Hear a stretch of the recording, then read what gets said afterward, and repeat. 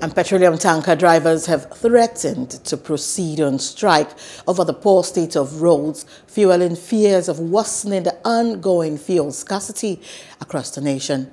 They alleged that some people were already pilfering the 621 billion naira road infrastructure tax credit scheme meant for the rehabilitation of 21 critical roads across the country.